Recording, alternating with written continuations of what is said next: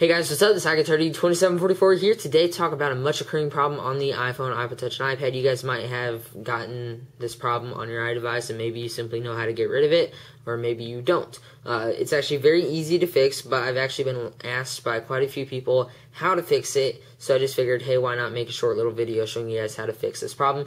And basically the problem is when you go to download something in the App Store, and the application just says waiting, possibly for hours, maybe even days, possibly even weeks. It'll just say waiting, and it won't do anything no matter what you do. You might press on the icon, it might not do anything. You might plug it in iTunes, it might not do anything. You never know. Really, it's really simple and easy to fix. So if any of you guys have this question, hopefully I'll be able to answer it for you today. Basically, this is just a setup here. I have this downloading and this waiting, which is completely natural. If you have a loading application in front of a waiting application, like I said, it's completely natural. You can go ahead and pause that and start loading that if you'd like. If you have this problem, possibly you want an app to load over another app.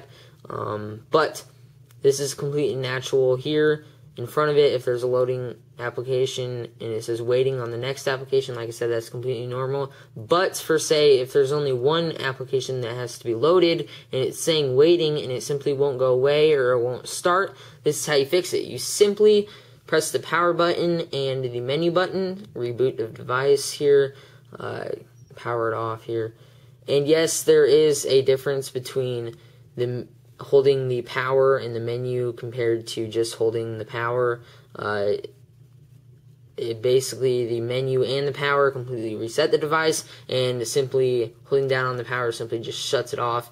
So be sure to hold down the power in the menu. If you have any iOS problems on this, try that first before you reboot your device or whatever. People actually just say return it to original factory settings. Do not do that until you go through the steps of actually hitting the home button and the menu button at the same time. I'll go ahead and reboot here, and right there it'll say waiting, and then they'll pop into loading position. But like I said, that's just an example. If you guys have the waiting application and you have the problem, it'll look kind of like this without the application right there.